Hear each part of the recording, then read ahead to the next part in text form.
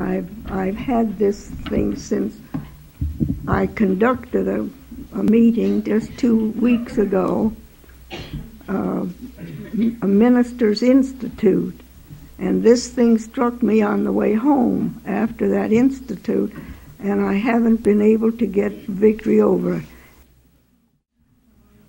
Adam had sinned, and this whole beautiful thing that God wanted, it was all,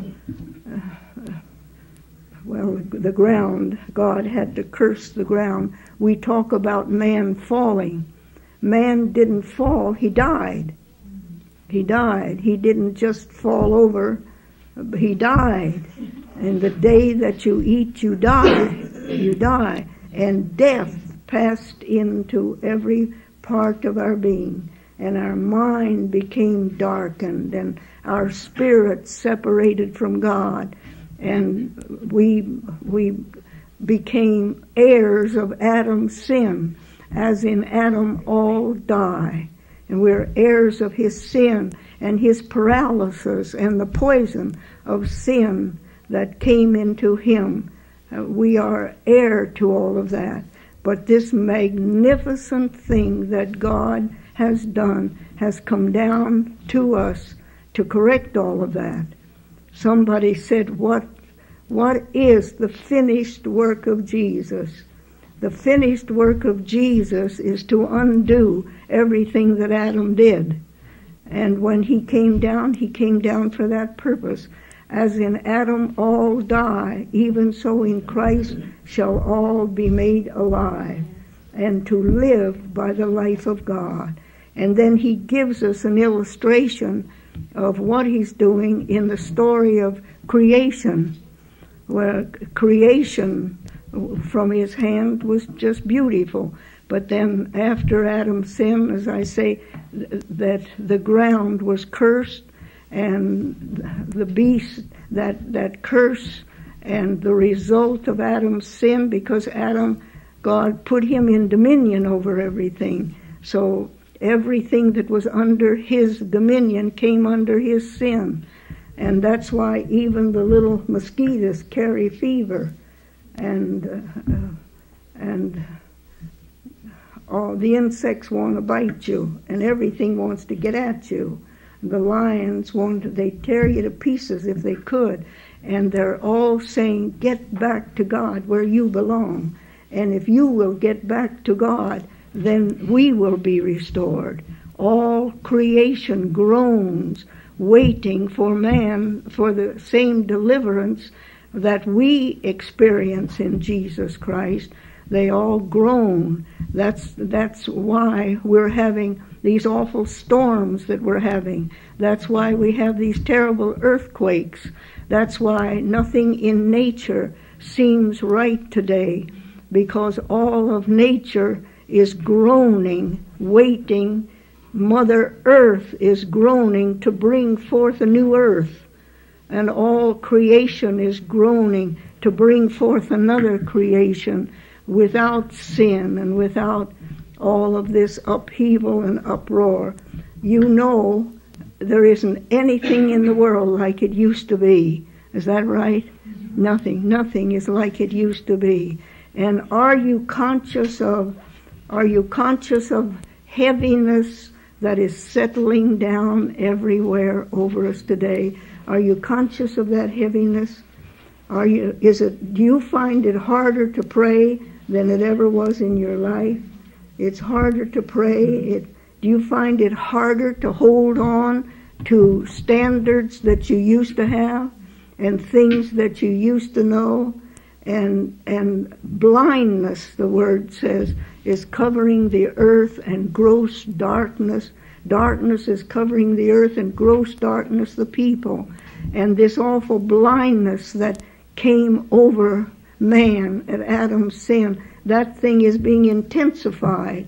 And the closer we get to the judgments of God that will be poured out on the earth, the more those things will be intensified in the earth. And this heaviness that you're conscious of in the atmosphere will get heavier. And the sleepiness, I go to the churches, and there's such a sleepiness upon the people. Just they're asleep. They're just asleep, and they don't want to be disturbed out of their sleep. They don't want the kind of ministry that will arouse them and awaken them. They're enjoying their sleep, and they don't want sermons that bring conviction, and they don't want to be disturbed. The 5 foolish virgins are sound asleep today. They're just asleep, and that sleepiness is settling down over Christianity, over the church, and over the people. Heaviness and darkness and confusion everywhere. Everywhere. Every corporation on earth is in confusion. Every capital of every country is in confusion. Governments are in confusion. Banks are in confusion. Education is in confusion. Families are in confusion. And everything is being accelerated today as we get nearer and nearer the judgments that will be poured out on the earth, and nearer the time of the coming of the Antichrist. This is the beginning of the Antichristal spirit that's settling down over the earth and settling down over Christianity, and the churches are in confusion. There's upheavals in places, and this will continue. This will continue, and the Word says everything that can be shaken will be shaken. And you think you're having a hard time now, but the worst is yet to come. And it will get harder and harder as we get nearer the coming of the Lord. Because of the thing the devil is trying to do, his worst works are not with drugs. His worst works out there is not crime and all of that business. The worst thrust of the devil today is to try to keep the church of Jesus Christ from being raptured. He's trying to do everything in your life and in your family, in your personal life, to keep you from being raptured when Jesus comes. And these are some of the things that we're fighting today. These are some of the things that are in the air and in the atmosphere and all of this. And I've said before, when this thing levels out, the whole thing will be Antichrist. It will be. That's the direction that it's going. But in the midst of all of this, God is building overcomers. If we are conscious of this darkness and overcome the darkness, that's what He wants. That's what He wants. If we're conscious that the 5 foolish virgins are asleep, and we see to it that we stay in the group of the 5 wise virgins, we don't have to go to sleep. We don't have to go to sleep. We don't have to become a victim of this antichristal spirit, a victim of the darkness today, a victim of the confusion. We don't have to come under this. We don't have to. And this is how overcomers are built. When we face things like this and stand before these situations, to live in God, live in the new creation life. The new creation life is a marvelous life. You know, the Holy Spirit has supernatural intelligence. You know that? Say something. Yes. The Holy Spirit has supernatural intelligence. And the church baptized in the Holy Spirit doesn't need to be a victim of all of the things that the world is a victim of. You know, when during battles and wars, victory is won when one side knows the secrets of what the other side is doing. And when they know their secrets, they know how to combat it and come against it, and that's how battles are won. And so the precious Holy Spirit has supernatural intelligence, and He knows the tricks of the enemy, and He knows his designs against you and against this fellowship and against your family. He knows the designs of the enemy, what he's trying to do out there. And if you live in God and live in the Holy Ghost and live in the new creation, you can have the benefit of the supernatural intelligence of the precious Holy Spirit telling you how to meet the approach of the enemy and how to stand and overcome and not become a victim of the spirit of this age and the apostasy that the church is heading into. And the church is heading into the apostasy just as sure as we're here tonight. But we don't have to become a victim of that or a victim of anything else that the devil is doing. Live in the Spirit. Keep your eyes on Jesus. Live in the Holy Ghost. Walk with God. Live in the new creation life and accept what God allows in your life. And if you do, you will make the rapture and be in that company of overcomers. And that's what we really want, don't we? We want to be in that company of overcomers ready to meet the Lord. And He's getting His people ready for this. It's wonderful that God has made it possible for us. And then He lets us make choice. We live by choices, you know. And right now, every one of us are the sum total of the choices we have made in all of our life. That's what character is. We talk about nature and we talk about character. Well, what is my character? What is my character? Your character is the sum total of all the choices you've made in all of your life. Choices that we make register in us. And we haven't made just one choice in our life. We're making choices every single day. And every choice registers in our spirit. And what I am, what you are, is the sum total of all the choices we have made in our life. And we're continually making choices. The Lord has put us in this wonderful spot of being a new creation, and the old you isn't you anymore. Don't forget that. Say it. The old you isn't you anymore. Not anymore. And when we came into this new creation, we received the nature of the one who made possible the new creation.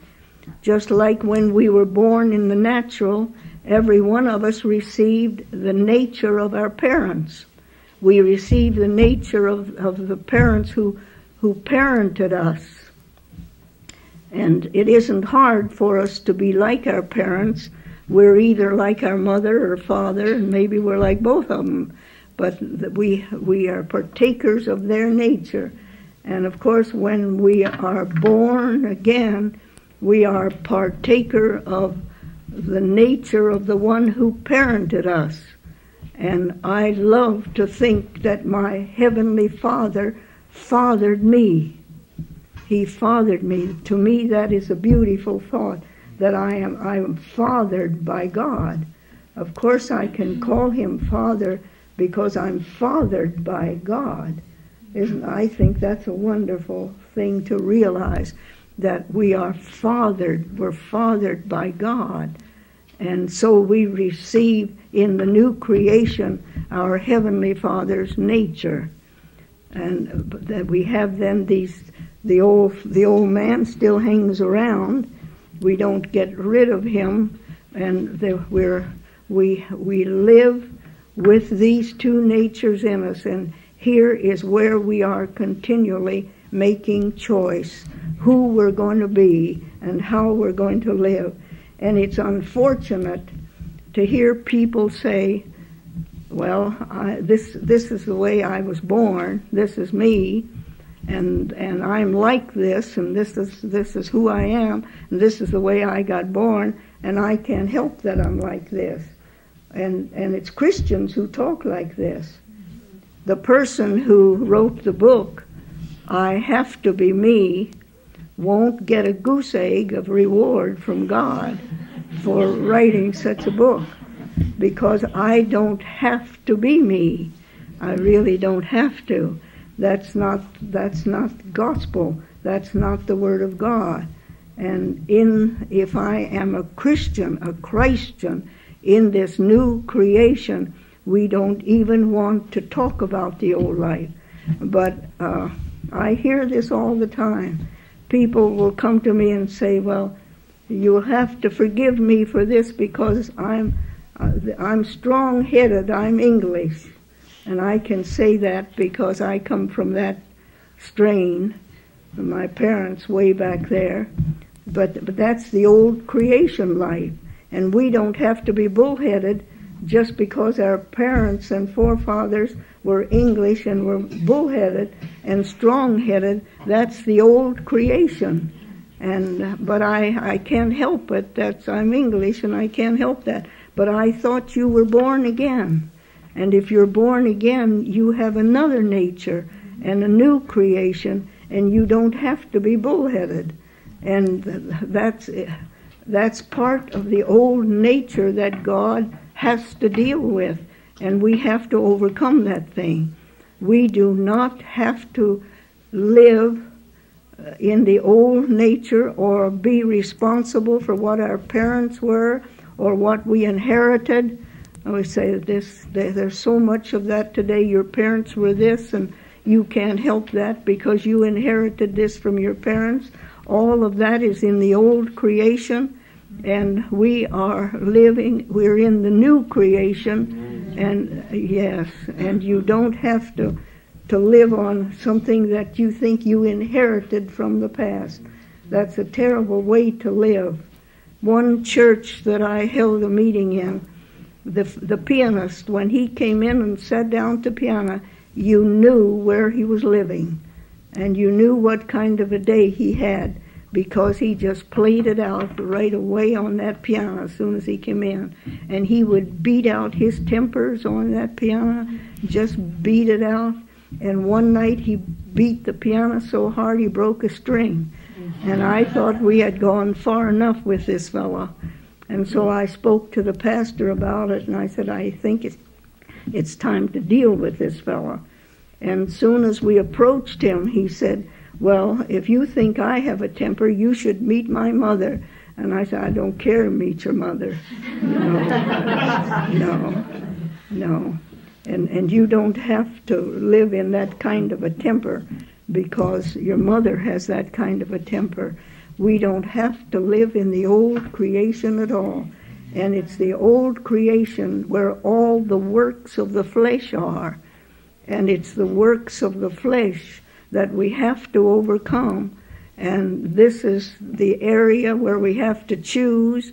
And this is the area where the Lord lays on every one of our lives the cross to deal with all of that.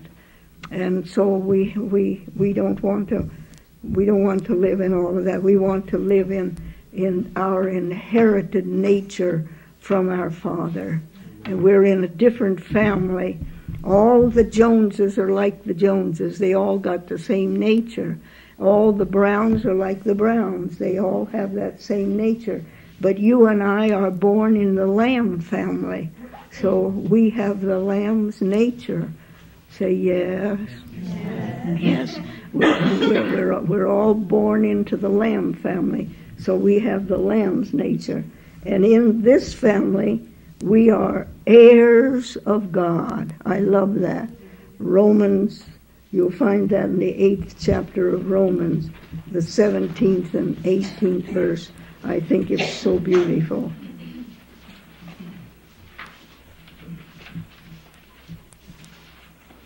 The 16th verse says, the Spirit itself beareth witness with our spirit that we are the children of God. Children of God, born of God, born of the Spirit, born of Christ. Isn't that beautiful? Born of the Spirit, born of God, born of the Son.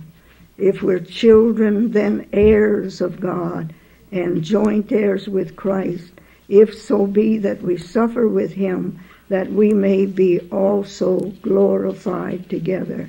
And then I love his arithmetic.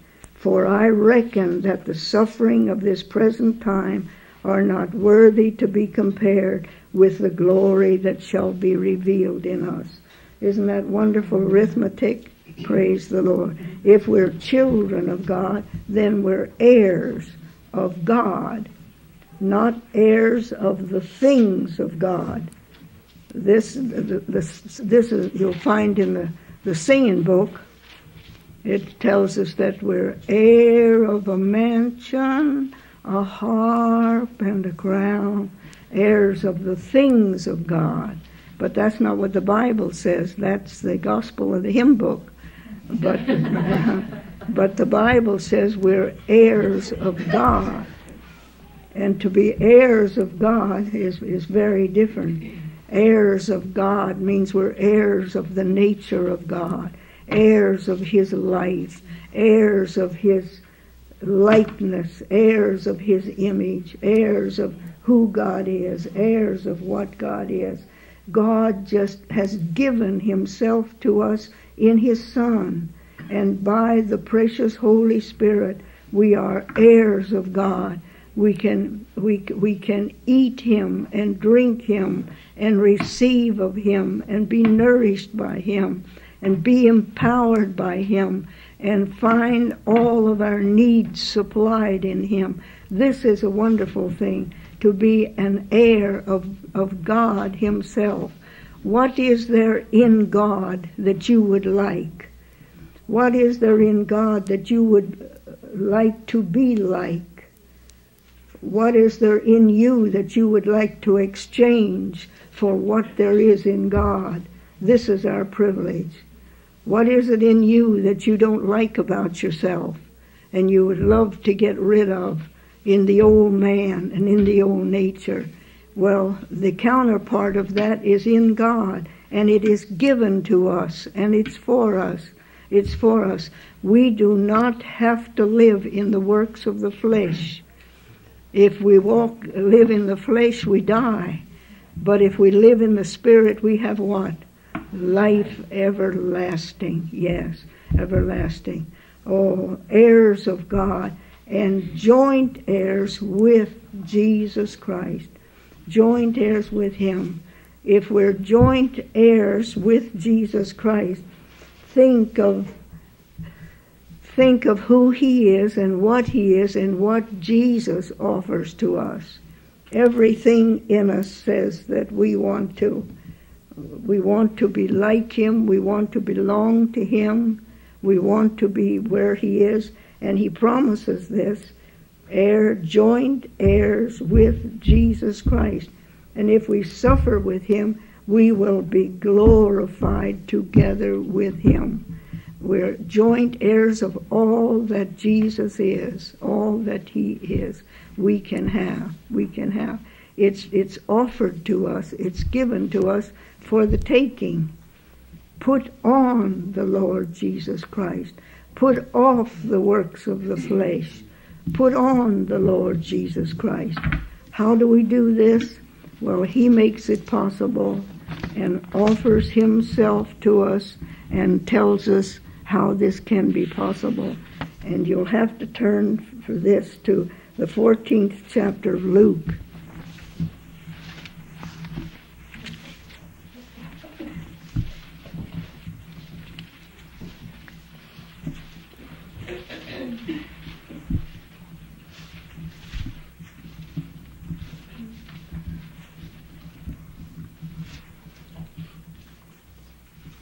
Beginning with the 26th, 25th verse. And there were great multitudes with him. And he turned and said unto them, If any man come to me,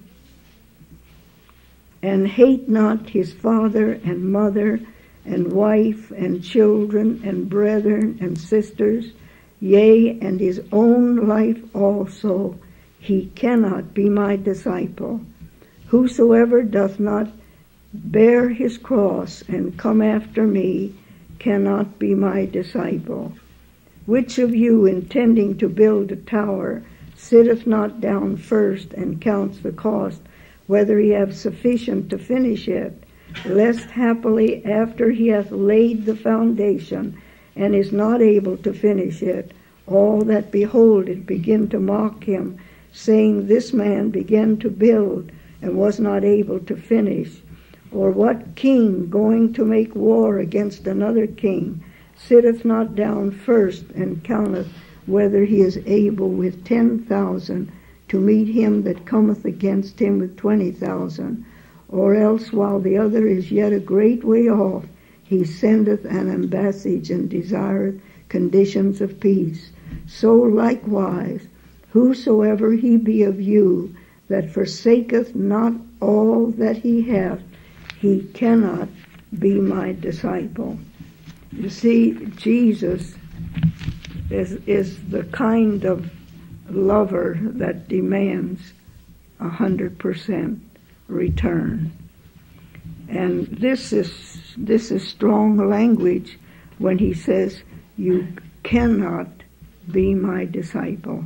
Now, he's not asking us here to hate our mother, hate our father, hate your wife, hate your husband, and hate your brother and your sister.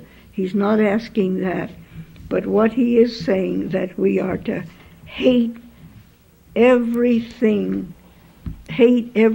even in them. That he's talking here about things that involve the heart relationships. And the heart relationships and emotional relationships are the hardest things in the world to deal with. And he knows that. So he goes right to the very heart of things and says, if there's anything in your mother that would keep you from following me, don't hate your mother, but hate that thing in her that would keep you, that would come between us and keep you from following me. Don't hate your husband, but hate that thing in him, whether it be a spirit, whether it be a jealousy, whether it be a possessive thing, or whatever it is that would keep you from following me and doing my will. You will have to hate that thing. Hate it. Don't hate the person, but hate that spirit and hate that thing that would keep you from following me. Hate everything that would keep you from God's very best. Curse everything that refuses to yield to God in your life. Just curse it.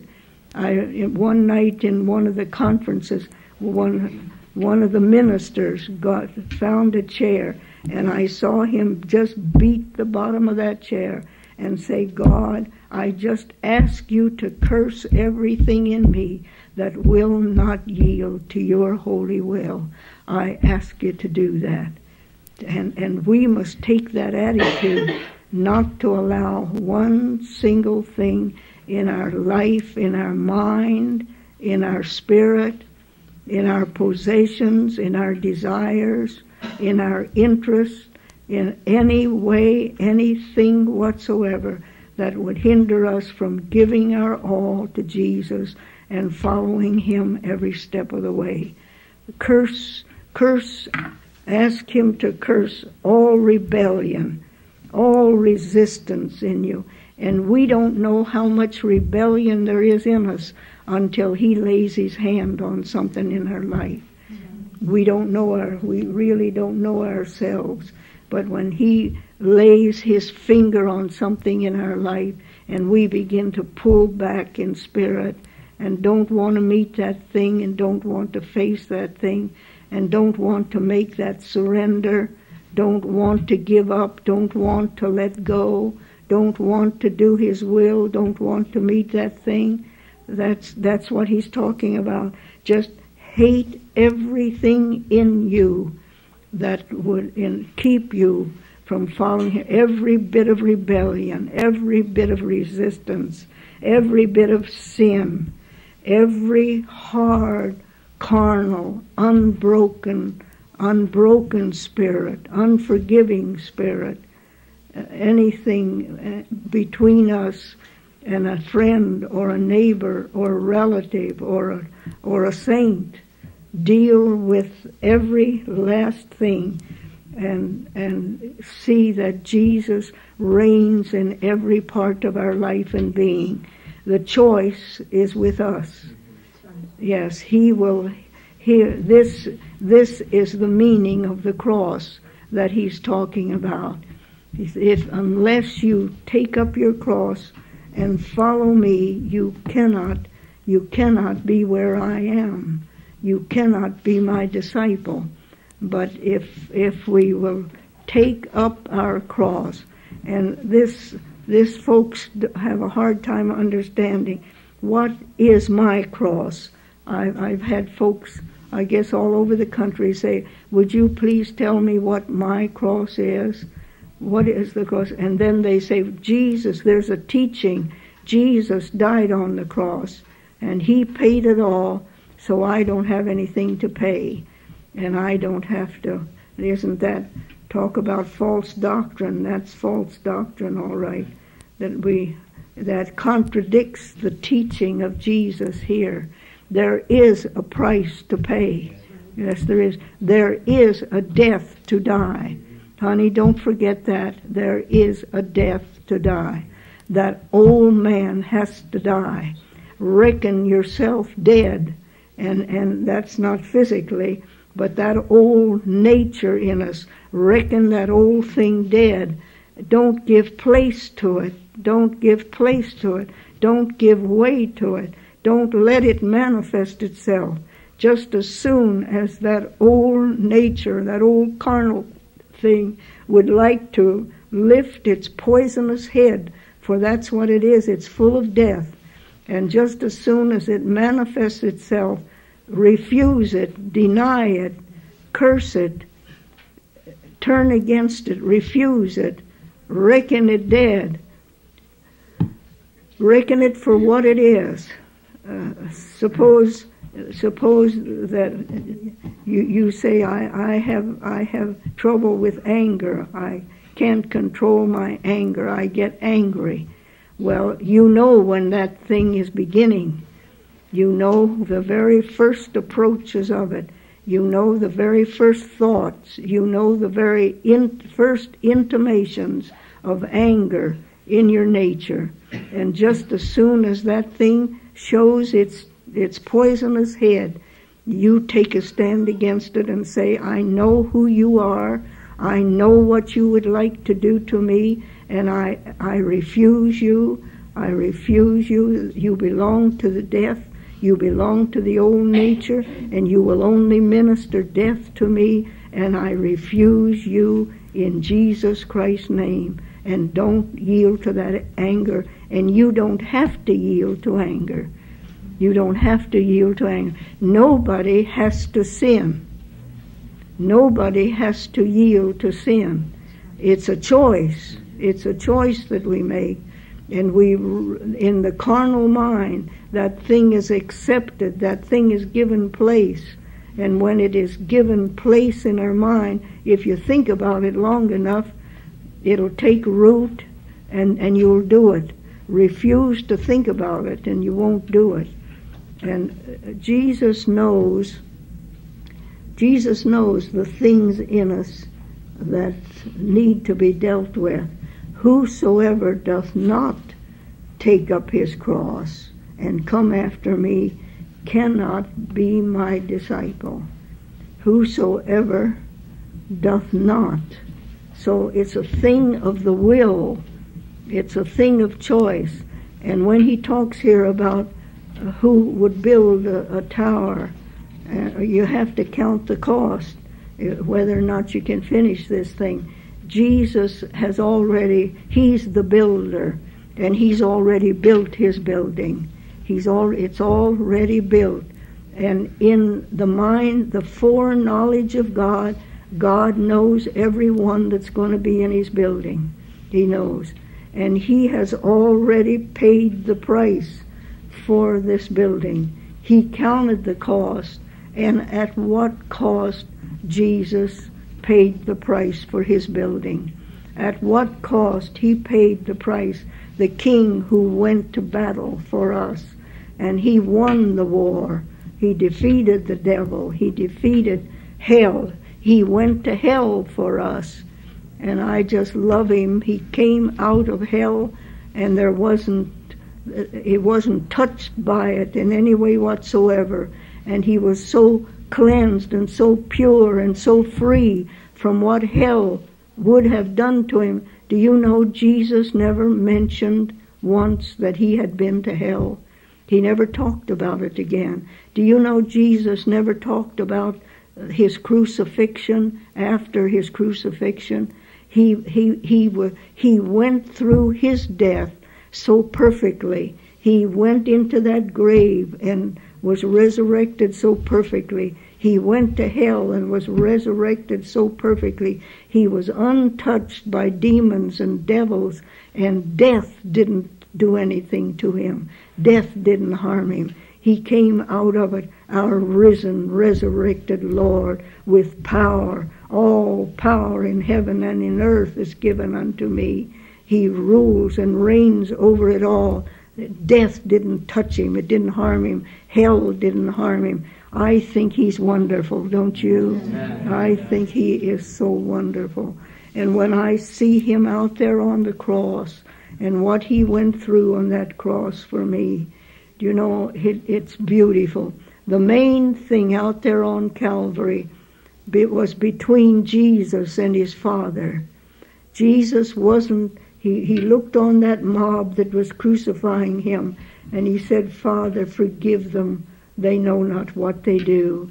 But his main interest was not that crowd and what they were doing to him. His main interest was not that they were pushing spears into his flesh and putting nails through his hands and nailing him to a cross. That wasn't his main interest. Did you ever think of what was going on between Jesus and his Father while he was hanging out there on the cross?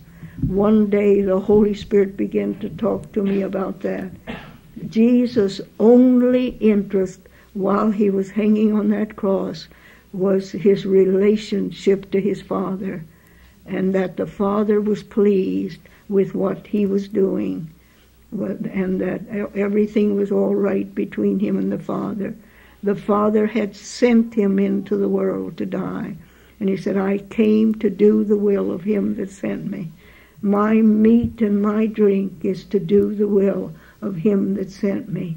And now on the cross, his only interest is his relationship to the Father, that he's finishing the work the Father sent him to do.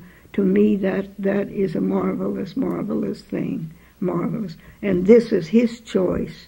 He set his face steadfastly to go to Jerusalem, and nobody or anything could turn him back. He finished the work that he was sent to do. That's the finished work of Calvary. He finished all that work that had to be done to redeem us from death, to redeem us from hell, to redeem us from the grave, to heal our sicknesses, to forgive our sins, and to bring us back to himself, that we could be glorified together with him. Praise his name. You know, he hasn't entered into his glory yet. Do you know that? Jesus hasn't gotten all the glory that is coming to him, and he won't enter into all of his glory until you and I get there. And I tell you, I want to be there when it happens. I want to be there. I want to be there when it happens, when he is crowned King of Kings and Lord of Lords. And we're there to really worship and praise and adore him, and praise the Lamb for sinners slain, who still bears in his hands the prints of the nail wound. He's still the Lamb of God, slain from before the foundation of the world. So he says to us, if you will come after me and we can be glorified together, there are some choices that you have to make too. And so here is a cross for you, and if you will pick up this cross and bear it and come after me, when you say, what is my cross? Well, The cross fits our will. We demand the cross that is laid on us. Whatever is necessary to get rid of our strong will. You know some people's will is stronger than others, don't you? Don't you? Yes. And whatever it takes in our life to crucify that strong will in us, that's the type of cross that we demand. We demand that. And so he has to make that kind of cross for us. And he asks us to take it up and come after him. People have said to me, please, would you tell me what my cross is? And people who have sicknesses, maybe terminal diseases or something like that, they'll say, I have to bear this cross. Honey, that is not your cross. That's not your cross. Jesus said it's something that you voluntarily take up. It isn't a disease is laid on you. When would you voluntarily pick up disease? We rush to the hospital to get rid of it. We turn to the doctor right away as soon as we get a headache and want to get rid of it. That's not your cross. And what about mental trouble? No, that's not your cross either. You didn't pick that up. You didn't choose that. What about the loss? Suppose I lose a lot of property, and this is a hard cross to bear. No, honey, that's not a cross. That's a very hard thing to bear, but that's not what Jesus is talking about. You didn't voluntarily pick that up. That was something a tragedy that happened that we have to meet, and we have to go through it. How we respond to all of these things builds character within us, how we respond to things. But the cross is something that is laid on our life or brought into our life, that I do not have to accept this. I do not have to pick this up. I don't have to do this. I can turn from it. I can free myself from this. I don't have to go through this, and that's what the cross is. Now, I'll give you an illustration of something that I have been very close to. A friend of mine asked, she knew in her life she did not love people. She says, I just do not love people. She was from a wealthy family, and she had everything that she wanted, and her husband just catered to her in every possible way. And she says, the type of people that I like, I want them to be educated, I want them to be beautiful, I want them to be well-dressed, I want them to be cultured, and if they have all these qualities, I can stand them. Otherwise, she says, I just do not love people, and I can just let them go, just put them out of my life so fast. But she said one day the Lord began to deal with her about this, because she knew that was in her nature, and she knew that thing had to be dealt with.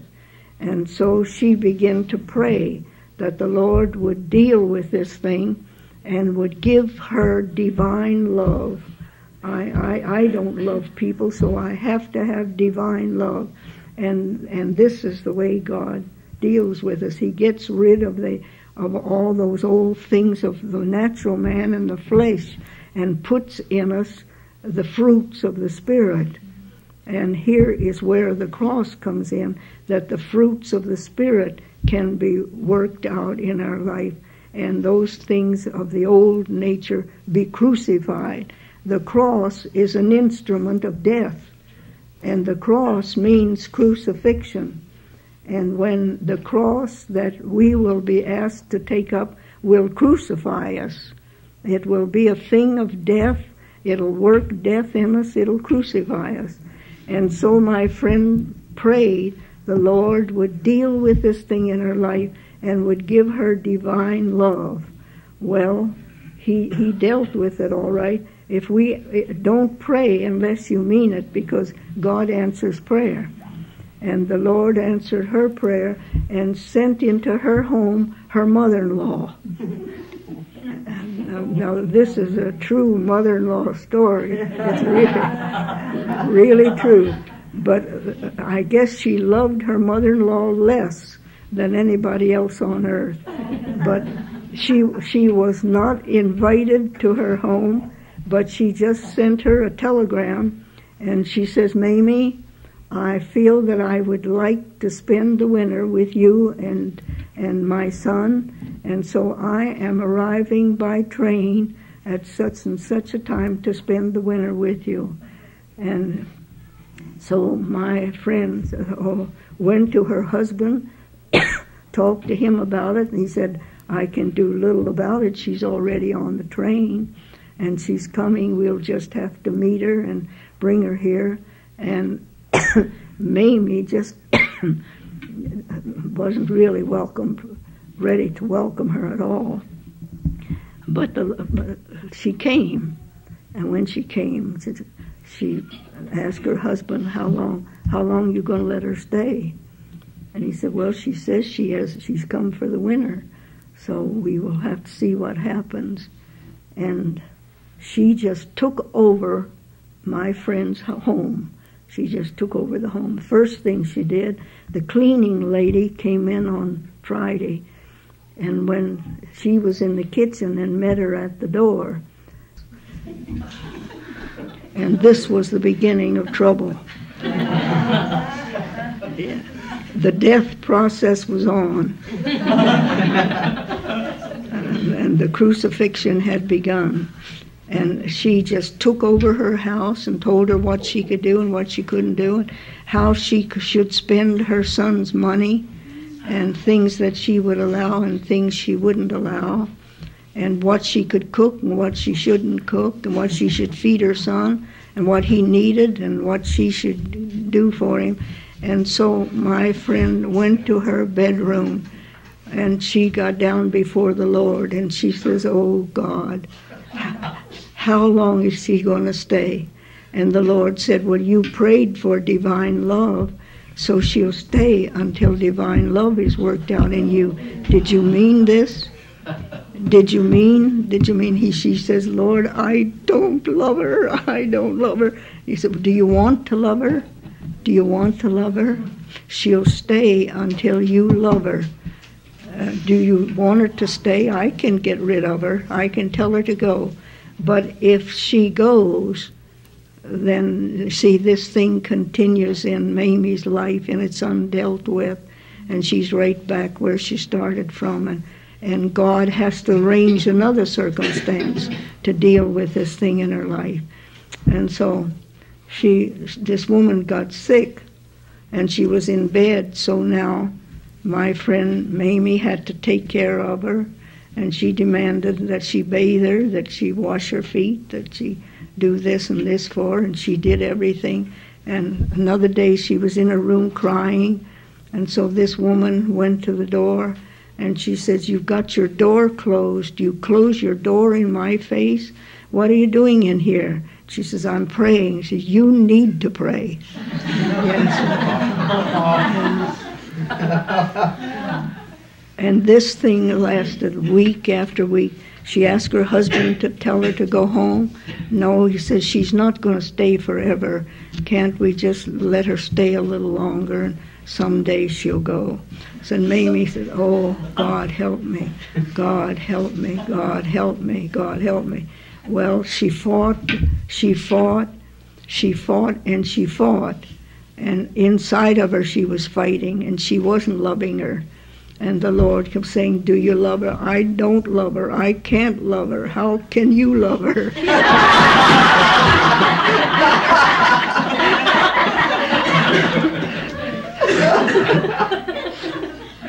There isn't anything in her about her to love. So the Lord says, well, you prayed for divine love, and that's why she's here. I can send her away if you want me to. No, I do want you. I know I need this work done in me. And said, Lord, don't let her go. And the day came when she started praying, will you please help me to love her? Because she realizes she's not going until this thing is worked out in her life. And she started praying, Lord, please help me to love her. And this for another week. And one day the Lord said to her, can you today go and tell her that you love her? Oh, no, I can't do that. And another week went by. And he says, can you today tell her that you love her? She says, Lord, if you give me grace, I'll tell her today that I love her. And so that day she went to her, and she says, her name, I forgot her name, but she says, I just came over to tell you that I love you. And she got all flustered, and she didn't know what to do with that, because she knew what she had been doing to her. Of course she knew what she was doing. She knew she was killing her. She was just crucifying her. She knew that. But she got all upset when Mamie told her, I love you. And before the day was over, she says, Mamie, I just decided that I'm going to pack my trunk today, and I'll be leaving you in 2 days. And so in 2 days, she packed her trunk and left, and Mamie had this, God had worked this love in her heart and in her life, that she really did love her. Now, she could have gotten rid of her. Her husband could have sent her away. She just did not have to go through that. But she chose to have divine love worked out in her life. So she chose to take up that cross and let this woman do this thing to her. So after 2 days, she went away to work on somebody else. But that is the type of thing that is the cross. It's something that you don't have to go through, something that you could lay down if you wanted to, if you chose. But if we're honest with ourselves and really want God in our life, it may not be that drastic, and it won't last that long if we surrender to the cross and let the Lord deal with us.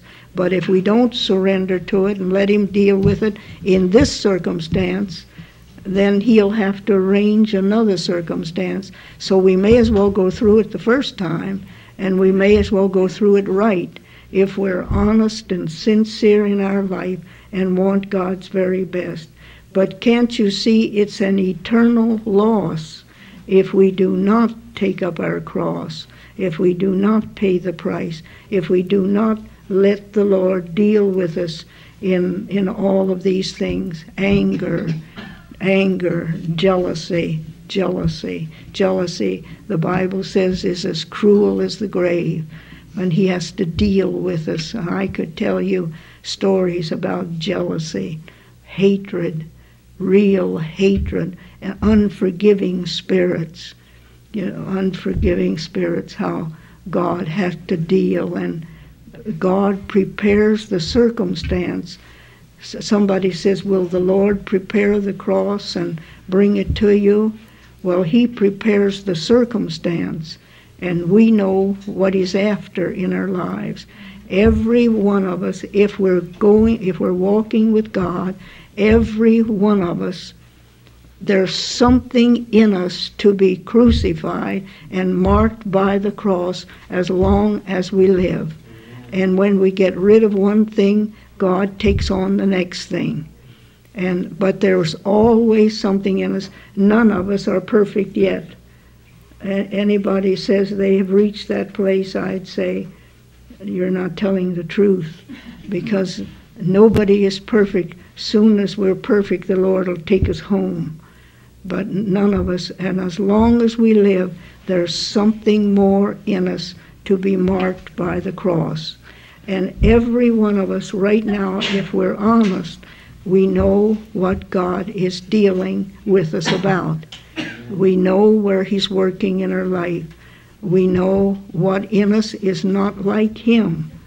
In this area of my life, I'm not truly Christ-like, and God wants to change this area of my life and put in there the disposition of Jesus instead of my disposition in this thing. Somebody asked me, well, could a rotten disposition be my cross? No, that's not your cross. That's the cross the person has to live with.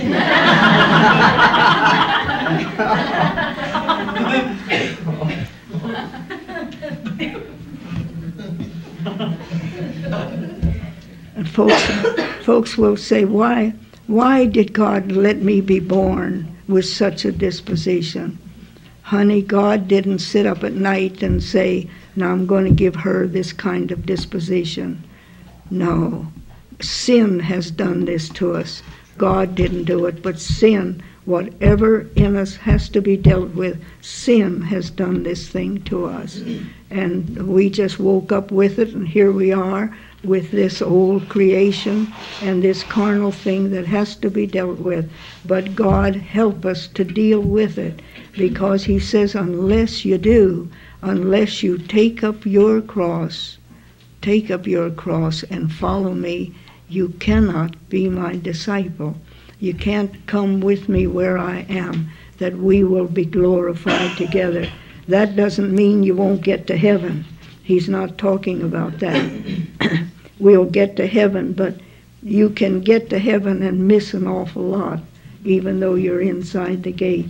There's more to heaven than just getting there.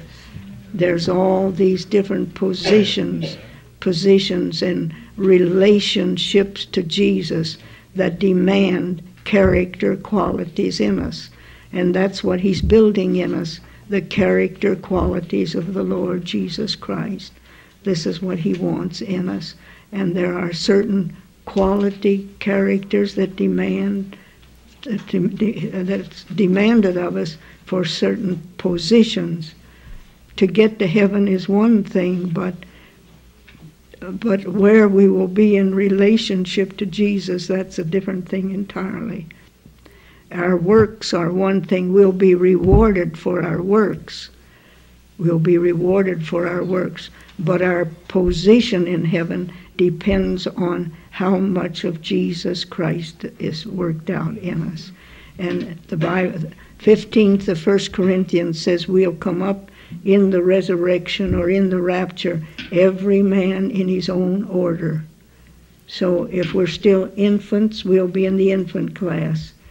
Whatever grade of character quality we allow Jesus to be developed to in us, that's the company that we will be in throughout the countless ages of eternity.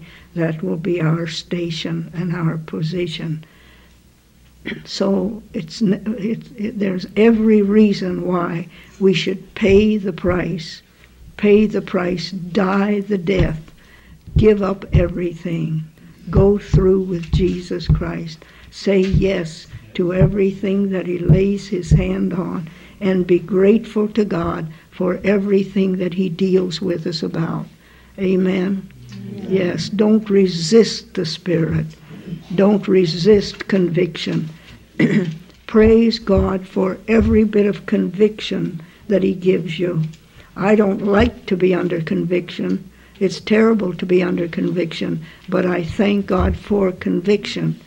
When he lays his finger on something and deals with us about it, we know what he's saying, we know what he wants, we know what he's dealing with, we know what he means.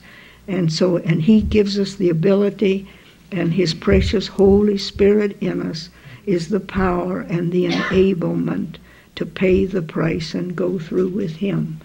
Amen? Amen. Amen. Well, he tells us to take up our cross and deny ourselves. To deny ourselves is different than denying things. We give up this and give up that and give up. We can give up things and just retain the old nature and the old self, and our personal life not be touched. But he's not talking about giving up things. He deny yourself.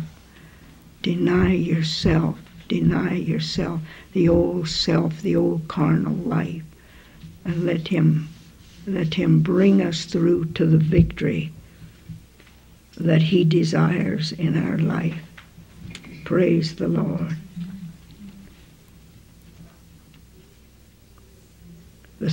I have a note here, the sweet, clean breath of God broods over the new creation constantly to bring it into the full will of God. I like that. So I made that special note. The Spirit of God brooding over us like he brooded over creation. Yes, after the fall. And it says the Spirit of God brooded over the waters, and God began to bring forth another creation.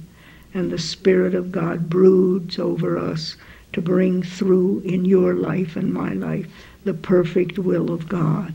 And when we get in his presence, every one of us will have to testify God was faithful to us. God did everything on his part. He convicted, he dealt with us, he talked to us. He did everything on his part. Now it's up to us to choose. If we will with God, he'll bring us through. But if we don't surrender to his will, as I said yesterday morning, then God has to surrender to our will and let us have our way. And that means death, eternal death. And that's an awful price to pay, isn't it? That's the greater price when we don't yield to him and let him have his way. All right, does anybody have any questions on what I have said? Sister Hammond? Yes. I've got to figure out how to phrase this, or maybe it's a twofold question. Where is the fine line, or the line between our striving and the strength of God in overcoming? And how can we tell whether we're just striving in ourselves to try to overcome something or something, or we're giving it to God? Well, that's a good question. That's a very good question.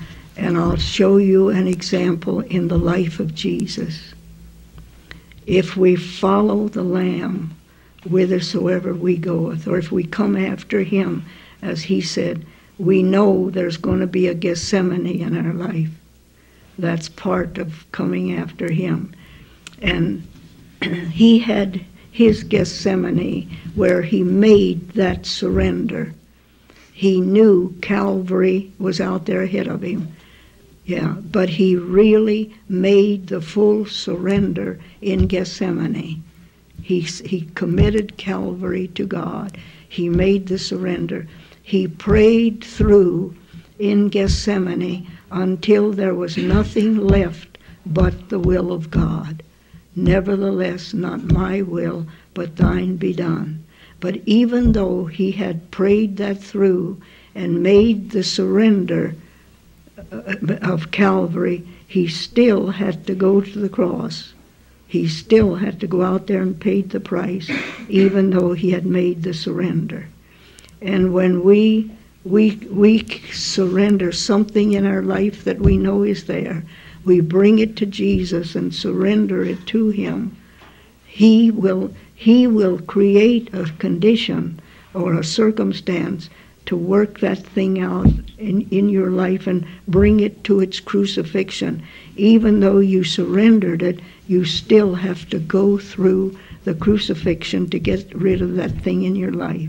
You have to go through the experience. Make the surrender, but don't take back what you have surrendered. That's where people make a mistake. They give things to God and then take it back and let it be manifest again. I had a organist in a church that I was associate pastor in that church, and this organist had one of the worst dispositions I've ever met. And she would come to me and she'd say, and she had trouble at work all the time with that disposition. Of course she would have trouble. And she said, I've given my disposition to the Lord. I surrendered it to him. I gave it to him. But I go back to work the next day and the same thing happens. Well, she surrendered. She gave her disposition to the Lord. But when the time of choosing came, she went back into the old creation and didn't take the victory that was hers in Christ Jesus to meet that thing and overcome it. And that's where we don't strive, we surrender. And when we surrender the thing that he's talking to us about, then when we meet it again, we have to call it by its name and face it and refuse to yield to it and take the victory of Jesus and let him live his life through us. Call it by its name, whatever it is. Adam named all the beasts in the garden. Adam gave him a name. He called the wolf a wolf because it had a wolf nature. He called the lion a lion because it had a lion nature. Whatever that animal had, Adam called it, gave it its name because that was its nature, and that's the name it bore, and he had dominion over it. So whatever you're facing, call it by its right name. But then when you have to, the temptation comes or the circumstance comes that you have to meet that thing, that's the time to make the choice and not let it have any manifestation in your life whatsoever, but take the victory of Jesus. And let Jesus live the new creation life instead of the old man manifesting himself. Does that answer your question? All right. Anybody else have a question? Yes, honey. You said that circumstances or things that happen to us that we can't control are not the cross in our lives, like loss or illness or something. But doesn't God use those things to deal with? Honey, yes, he uses those things to build character in us. Mm-hmm. Yes. How those things, all circumstances and people and sickness and sorrows and happy days and bad days and good days and all of that, we make choices in the presence of all that, and our reaction to those things, that's how character is built in us. Does that answer? Yeah.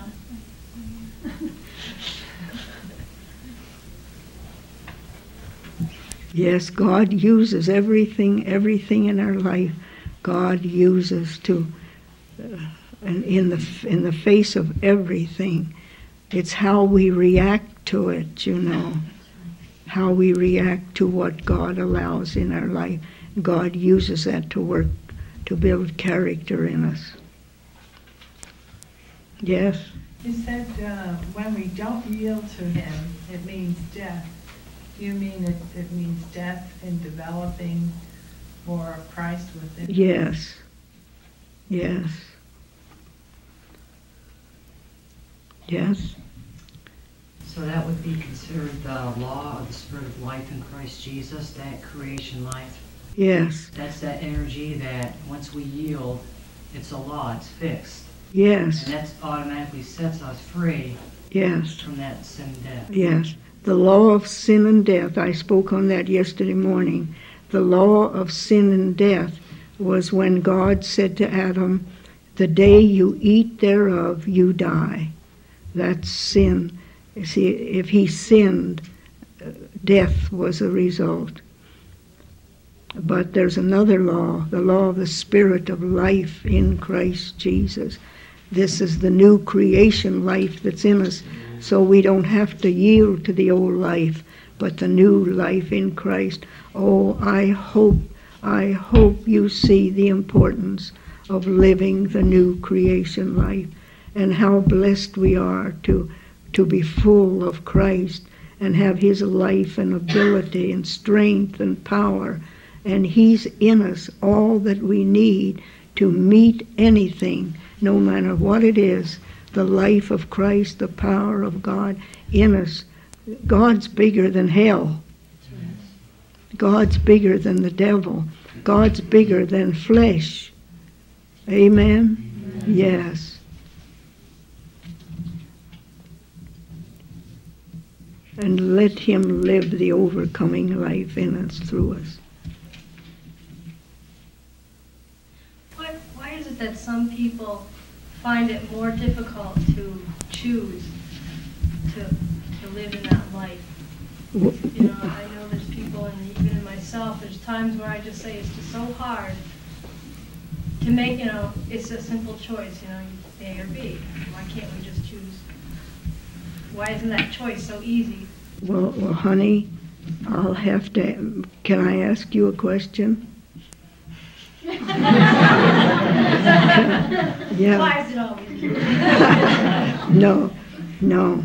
You see, Go ahead, asked you a question.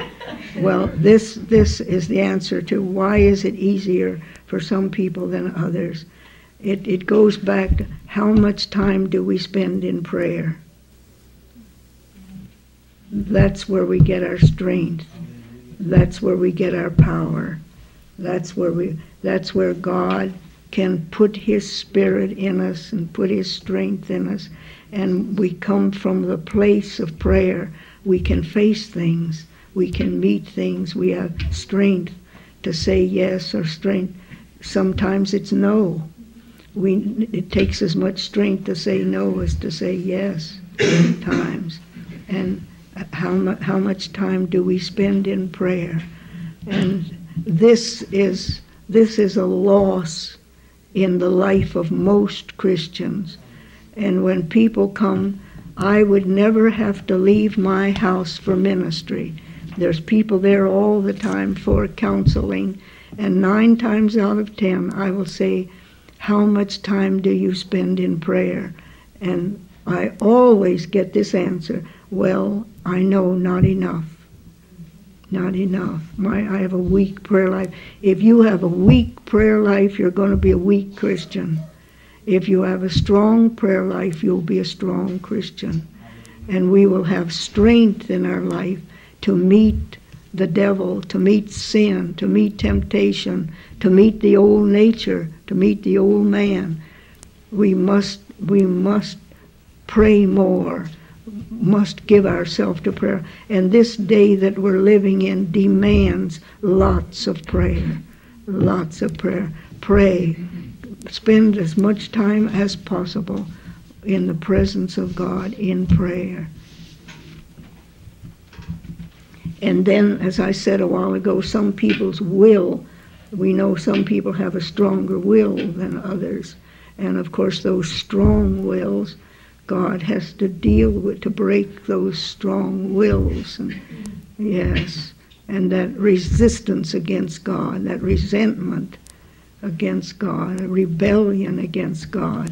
It's harder for people with strong wills, determined to have their own way.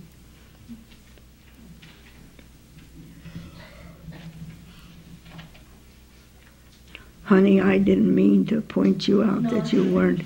No, I almost knew you were going to say that anyway. The Lord's been dealing with me on this issue. Prayer. Yes, prayer. We must pray.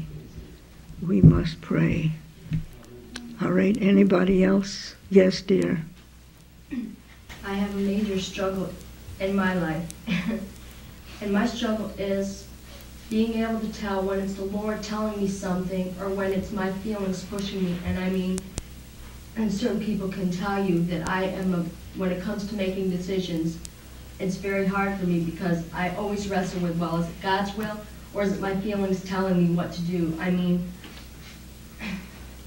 is there any way to be able to somehow discern between what God's telling me and what my feelings are telling me or whatever? Yes, well, the Word of God is our guide very largely in the things of the will of God. And anything that If we want to know the will of God, God says if any man wants to know his will, he can know it. Ask of me for wisdom. He'll give you wisdom. He'll let you know. He'll let you know. And the word of the Lord is sure. We can trust it. And it's there on just every subject that you would want to deal with. So just stay in the Word of God, and then you won't be confused or deceived if you stay in the Word of God.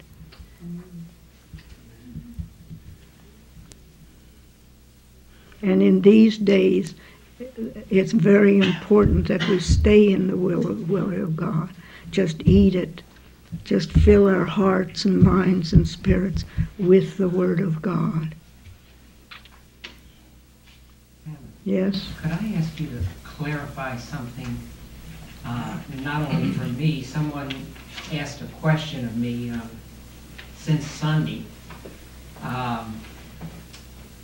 When you made a statement that when, at the end of our life, when we're presented to the Father, that you said all that the Lord has worked in us, that the Lord himself, that Jesus in us will be the only thing that will be presented to the Father. Someone had said to me, it sounded like what you were saying, that the essence of who we are would cease to exist, and only that seed that was planted in us would be presented to the Father. You see what? Yes. What this person was Yes. Well, that seed that's planted in us wants to fill the whole house. And Christ just takes over our spirit. Christ takes over our mind. Christ takes over our nature. And Christ takes over all that we are until he wants us to become Christ. And then what Christ has been able to work out in us, in our nature, in our spirit, in every part of our being. That's who we are. That's all that will go, because that's all that can really fellowship the Father and the Son. Yes. But still, you would maintain your own your personality. Right. Your personality. But he's developed within your personality. Yes. As far as Yes. possible, as far as you allow him. As far as we allow him to. But yeah. That doesn't mean that God's only going to see Christ J or Christ Anna or Christ, you know what I'm saying? He's seeing you as a person. Yes, but with Christ's characteristics and your own personality. Yes. Yes, Christ takes over the whole life. That's what he wants, to fill the whole life and being with himself. Yes. When Christ came out of the grave, they saw the Christ that they saw go in the grave. And when we come up out of the grave and when we are raptured,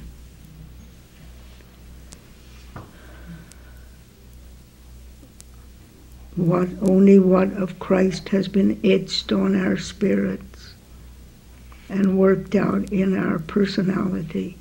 That's who we are, and that's what will go, and that's the company we will be with.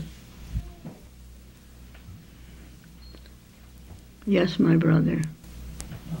Speaking of the will of God, in the case of King Solomon, the Lord told him, anything you want, I'll give you. Yes. That was God's will. Yes. In my own life, I've desired things that God gave me. Yes. That I could have got along without. Yes. And if I don't go overboard, many times he gives me desires of something I would like. Some way or even some possession. Yes. Well, he says he will give us the desires of our heart, but he puts those desires in us. Yeah. So we're safe. When he, if we're his child, he gives the desires. So we're saved. Yeah, yes. Yeah, so he does give all of us more than we deserve. He's a good God. He's a good God. He is so faithful and so wonderful. I have no complaints about my Heavenly Father and his care of me. He's so wonderful. Don't you think so? Amen. Praise the Lord. Did you have your hand up? Yeah, I was wondering, since we have this old nature, right? I guess we have these tendencies that God deals with. Is there ever a place where, like he conquers it? Like say there's an area in your life. Does it come to a place where it's conquered, where it's not a problem, or? Yeah, that's what we call overcoming, honey. Yeah, but I mean, since we always have these natures with us, yeah, are we going to be always dealt with in the same area because we have that tendency, until we die, or is there a place where the Lord just conquers it? Well, yes, he wants to conquer that. He wants to conquer that one thing, and when he conquers that one thing and that's over, cheer up, he'll start on something else. Then he starts on the next thing. But there will, as long as we're in this life, there will always be something in us that he'll deal with. What I mean is like it says to keep your heart with all diligence. Yes. Does that mean okay, we know what tendencies we have, so we always have to be guarded in those areas? Yes. Yes. Yes. Good girl. All right. Praise the Lord. Well, did you get anything today? Shall we stand? I think we ought to sing the doxology. Praise God from whom all blessings flow.